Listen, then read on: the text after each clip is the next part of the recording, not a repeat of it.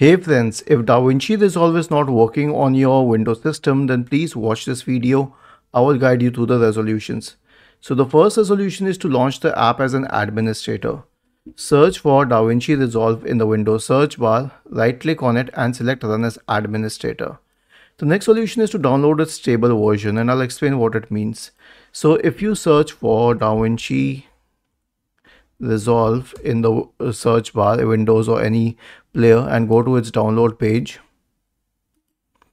and then click on the Davinci Resolve icon, you'll notice that it has a public beta version and then a studio version, the stable version. So the one which is the earlier build is usually the stable one, and the one which is the later build is the public one. So I suggest you to download the stable one because that is short work, and the beta one, it has new features but it is not necessarily a stable build.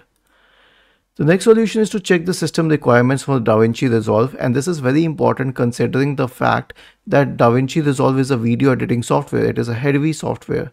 So search for Davinci Resolve system requirements. And then here are the system requirements. So you should have Windows 10 Creators Update or higher, and you should have an Intel Core i7 PC, which is very high. I mean, Davinci Resolve will work with i5, but it won't work well. 16 GB of RAM or more, and these are the minimum requirements. 4 GB of VRAM, which means that you will have to get an external GPU and an SSD drive if preferable. So the system requirements are pretty high, and that is why you need to be sure of the system requirements when trying to launch Davinci Resolve. It doesn't work on my other computer, but it works on my gaming computer. Then you can update your graphics card driver. So search for Device Manager in the Windows search bar and open Device Manager.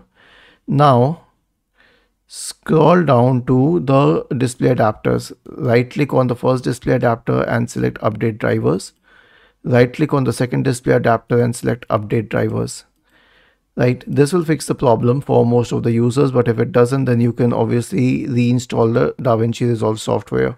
Right click on the start button, select settings from the menu, go to the apps tab, go to installed apps. Now click on the three dots associated with Davinci Resolve and select uninstall. Then you can go to the website and download and install the stable version on your computer. I will suggest the stable version.